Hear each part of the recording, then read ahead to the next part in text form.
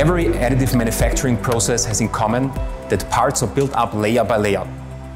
How this is done can be dramatically different. The lasers, extrusion, binder jetting based techniques, methods working from top to bottom, and vice versa. Our LCM technology was especially developed for high-performance ceramic manufacturing. It uses light to structure green body ceramics, which can then be fired into dense ceramic components.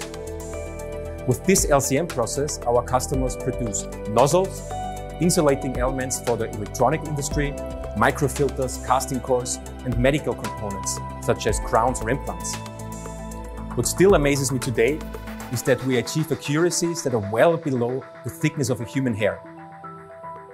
So why is additive manufacturing of ceramics even a topic if there are so many conventional methods in place? The number one reason is the freedom of design. Additive manufacturing breaks the boundaries of design restrictions. You can now simply produce parts that could not be produced before. At the same time, value is added by saving material and including functionalities. There is a phrase in additive manufacturing that goes, "Complexity comes for free." Because the printing of a complicated lattice structure is done with the same ease as a rather simple cylinder.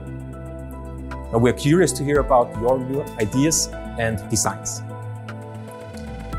The creation of new tools and prototypes in the injection molding industry, for instance, is very costly, and additive manufacturing eases this pain by providing various designs in one print job, eliminating this costly process.